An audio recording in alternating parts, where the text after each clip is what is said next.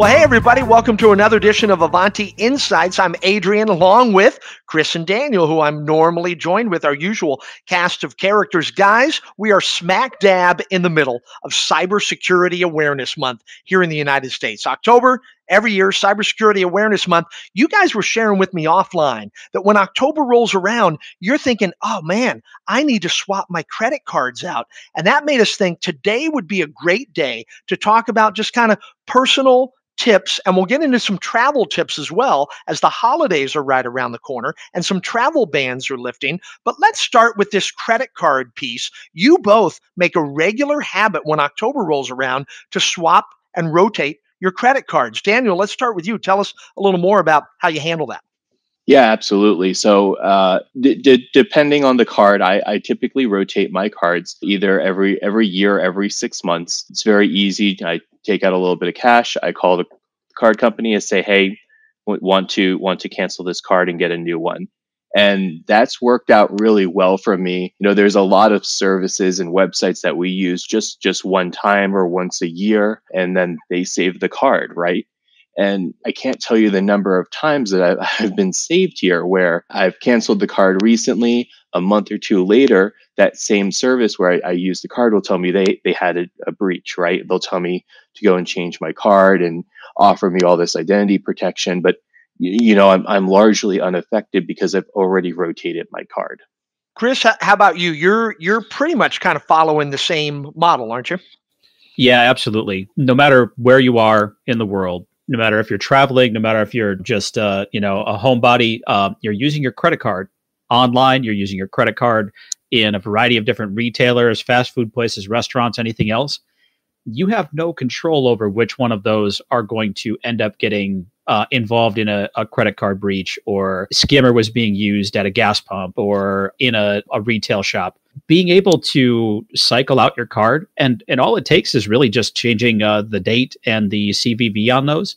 That's typically enough to make it so that it'd be very hard to duplicate that card if it were compromised in a part of a cybersecurity breach. But doing that, to Daniel's point, I've definitely had the same thing happen where within a couple of months of that, you see that your credit card had been stolen. You're already secure. You don't have to take any action. So you can plan for those events to happen, because when you do that, yes, you're going to have to go to Amazon. You're going to have to go to all the places where you are using your card regularly. You're going to have to update that, and you can plan for it, and you can get all those things changed over very quickly rather than have it be a reactive situation when something is inevitably going to happen. So I'm a huge fan of doing that. I've been doing it for years. And like Daniel, a year is probably the most that I ever typically wait for that.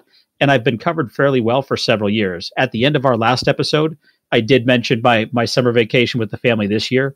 I did end up having a card be compromised in under a year for the first time in a long time. But a year is a pretty good mark.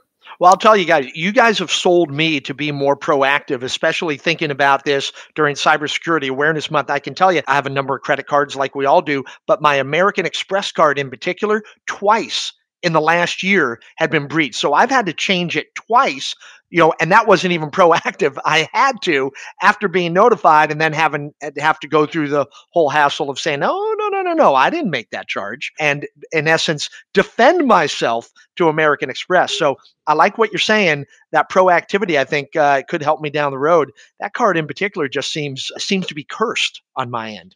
For one reason or another. All right, what else? And when you think of Cybersecurity Awareness Month, just thinking of personal tips, what you guys may do a little differently, or as part of your monthly cycle or your annual cycle when this month rolls around. What else outside of credit cards may you each personally do? Yeah, so just to kind of continue on the theme of credit cards just for a second longer, one of the things that I do is call the card companies and modify my upper limit for fraud. It's very, very rare that I'm spending large amounts on my debit card or my credit card. And so reducing it to, a couple $100 so that I can buy like a big grocery order or an electronic at Best Buy is normally enough for me. But most cards have default limits somewhere around $1,000, $1,500. And let's face it, we're not making those kind of purchases on a daily basis. So reducing that a little bit actually goes a long way to help reduce potential fraud against your account. A couple other things I just do in my daily life, as much as possible, I am moving to paperless alerts. Every time you get a bank statement or some kind of a bill that does potentially expose you, if someone was to steal your mail, they can get an incredible amount of data. For the things that I can't go paperless on, I have a micro shredder, and I shred anything that has sensitive information. Dumpster diving is still an incredible source of personal information. Going and shredding the mail every once in a while actually kind of feels good sometimes, if we're to be honest. It's almost like a weight is being lifted, right? In that way. That's exactly it.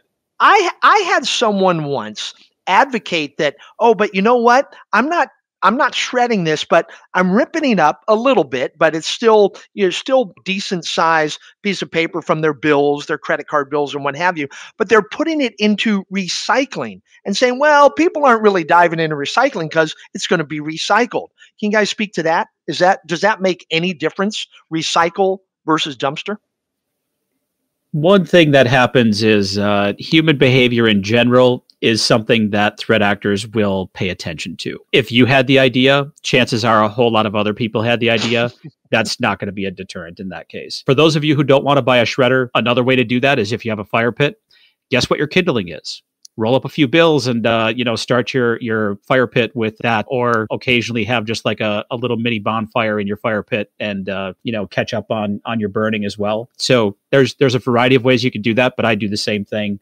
Anything that's go paperless wherever possible, and anything that you still do get on paper, burn those or shred them and dispose of them properly, because even a little bit of information off of there could be enough for somebody to get enough about your identity.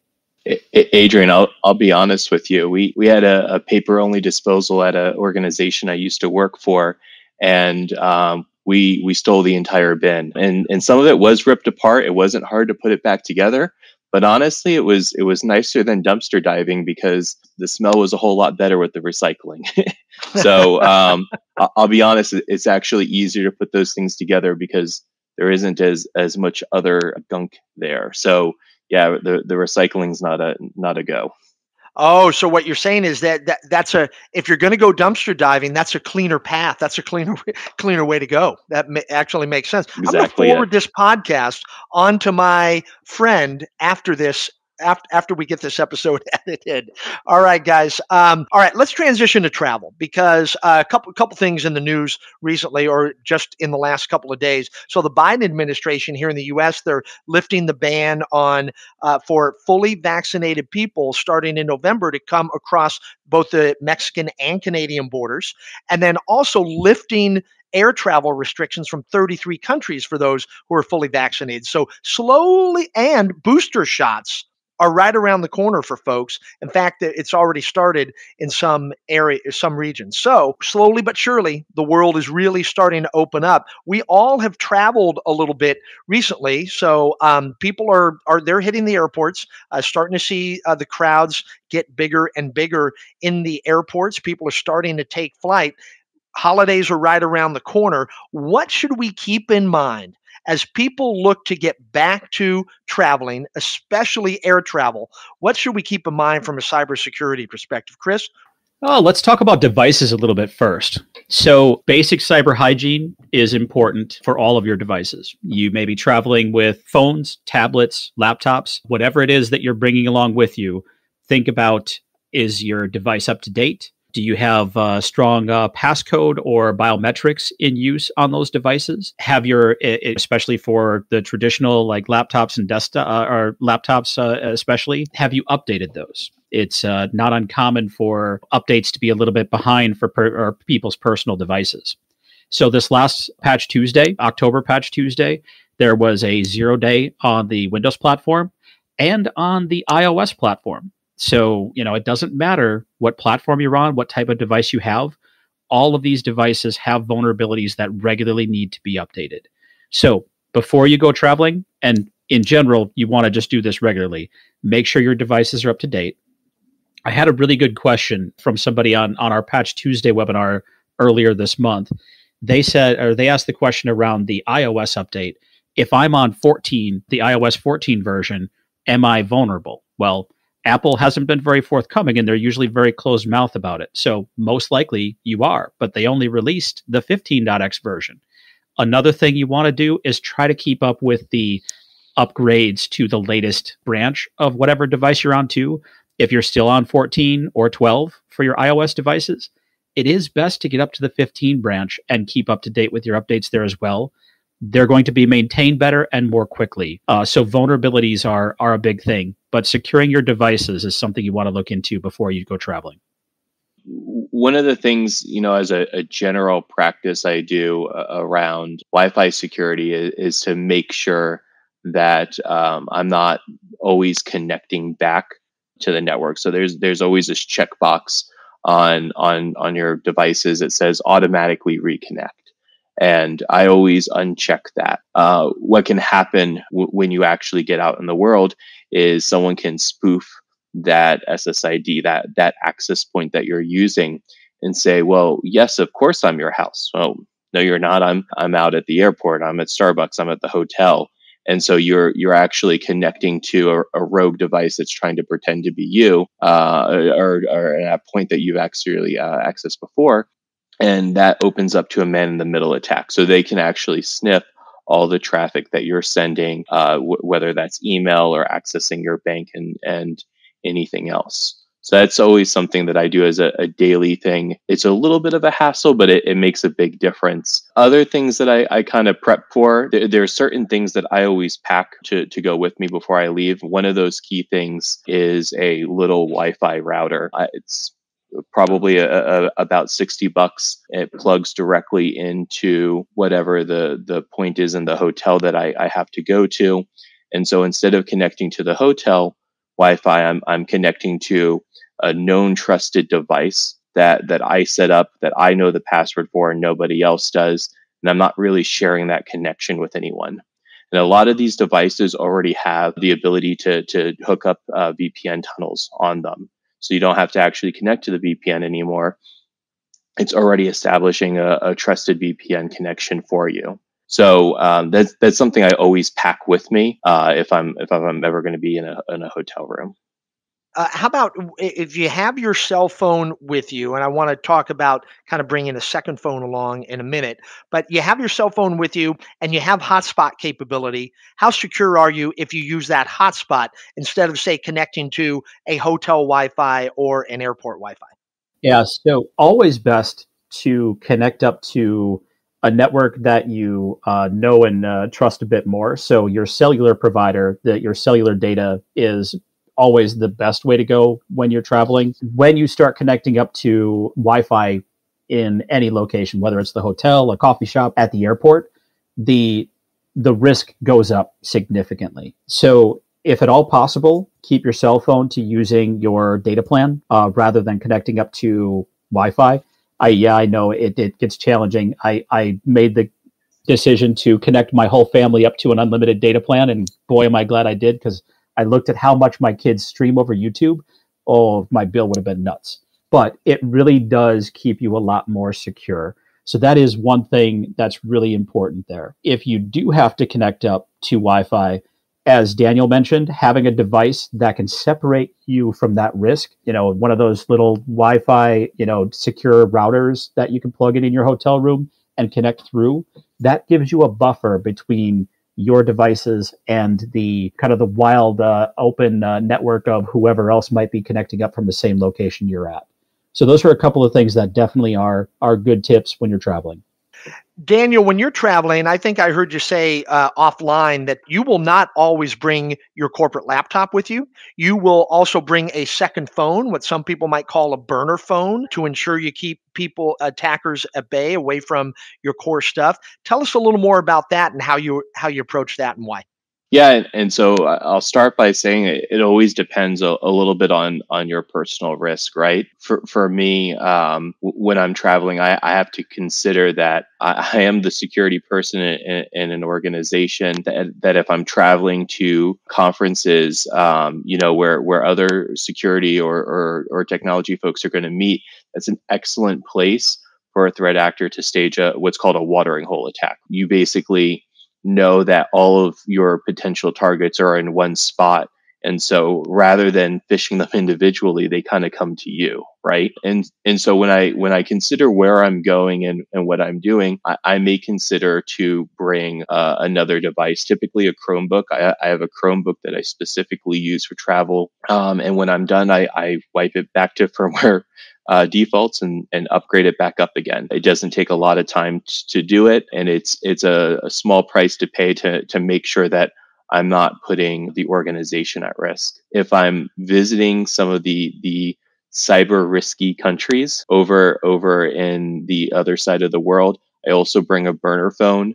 One of the things that's really helpful about that is just having a SIM card that is right for those networks. But also, I don't need to do all of the internet browsing and such that I may have to when I'm doing regular work in the States. So I have a burner flip phone. I get a SIM card that's local, and I use that for the duration of my stay. I got to tell you, trying to stay secure, it's work. It is. Right? It takes some effort, and not everyone would even think of doing that. I certainly don't.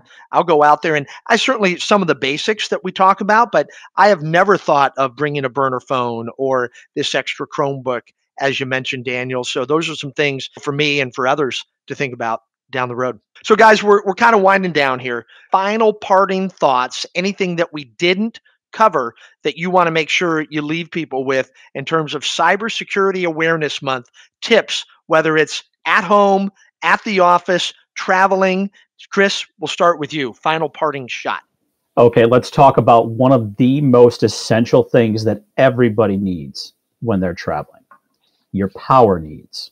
Wherever you plug in your device, it's with a potential risk.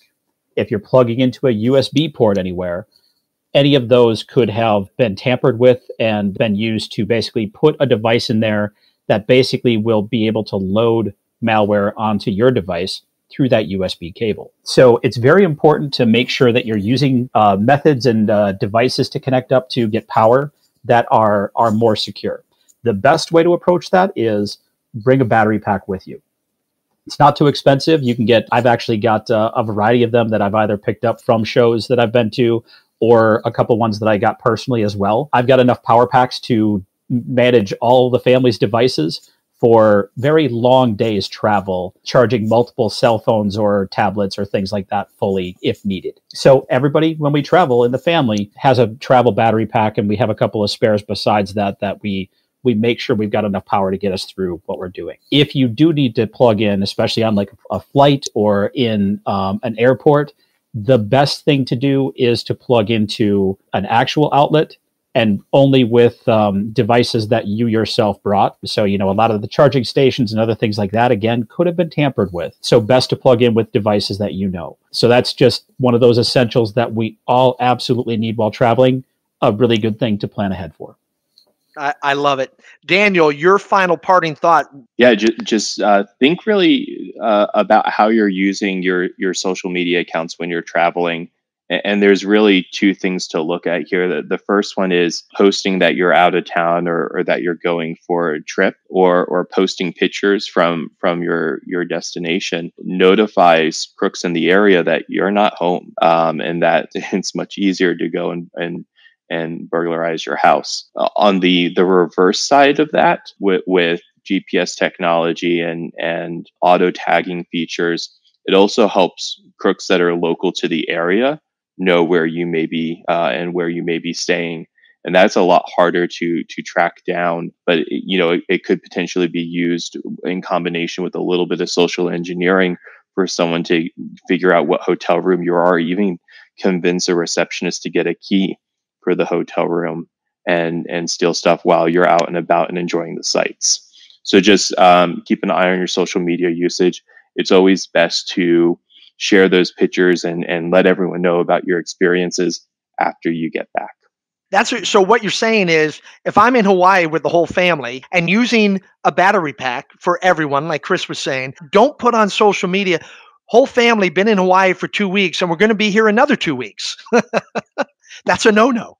Absolutely not. Yeah, and again, two levels of risk, right? That tells the people that you're not home. It also tells people potentially where you're staying in Hawaii, so they can steal stuff from your hotel room as well. Oh, yeah, good point about that. I could just put a note on my door saying, "Gone to Hawaii. We've gone to Hawaii. Come on in." Yeah, absolutely. All right. Hey, Chris, Daniel, always a pleasure. In the middle of Cyber Security Awareness Month, great talking some personal safety tips, security tips, as well as travel tips. And travel is going to start to open up here real soon, and holidays right around the corner. So happy rest of Cybersecurity Awareness Month here in October for you guys. We'll talk to you on the other side. Ladies and gentlemen, thank you so much for joining us. Until next time, stay safe, be secure, and keep smiling.